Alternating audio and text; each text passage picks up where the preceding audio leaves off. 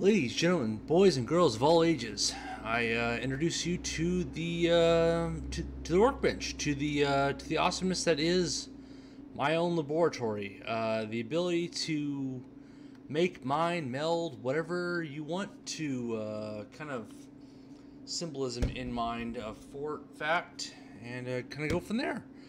Um, I bring to you something that I kind of came across. That kind of built that I allowed myself to endeavor on. It is a D&D workbench. If I may show you.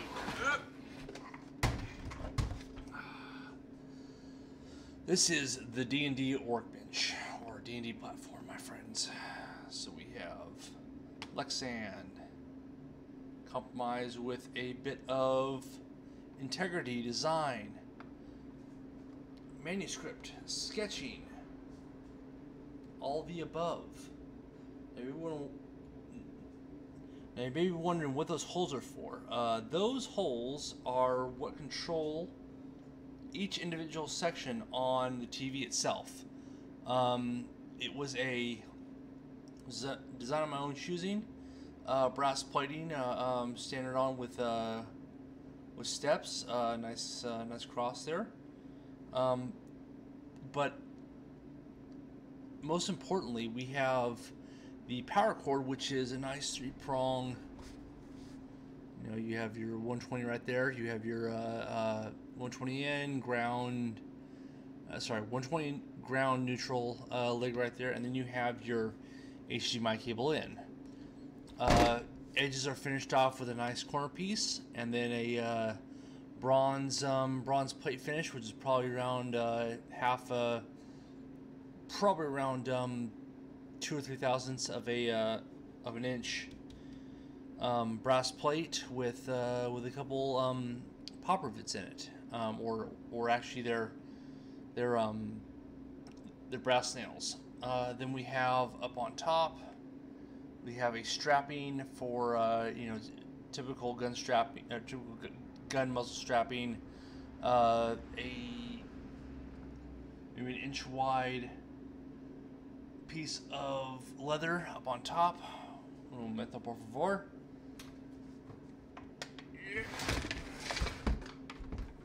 Complete with solitary backing. Basically, what's inside this bastard is a TV mounted on plates to a source in the very. Oh, sorry, 1 second. Can't get you back there yet. Mounted using machinery screws on the back end of said TV. You can't really see back there yet. Perfect. Machinery screws mounted backwards with Velcro on the back side of it, so you can take boxes such as this, turn them sideways,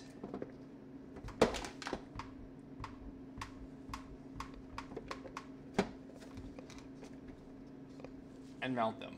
That's pretty much how it goes. So you can store your dice, your pencils, your anything and everything you kind of really want back there. Feet were designed by somebody in Japan. Can't really discern the difference on that.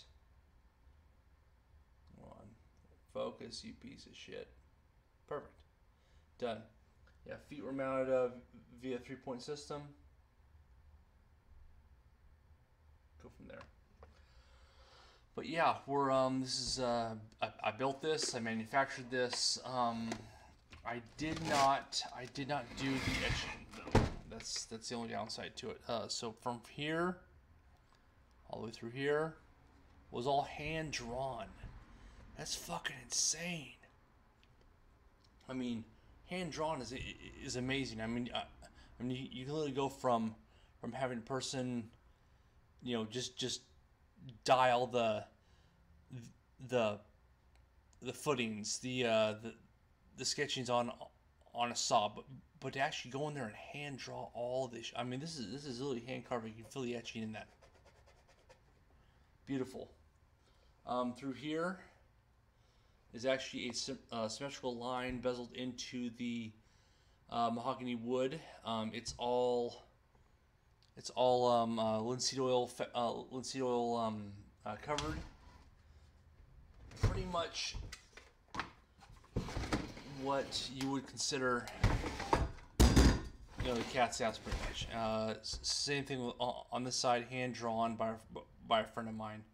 All four corners are equal.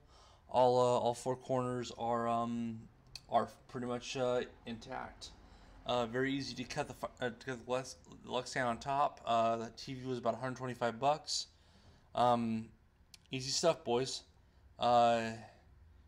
That's kind of what I mean to show you. Oh, one other thing. Let me see down here real quick.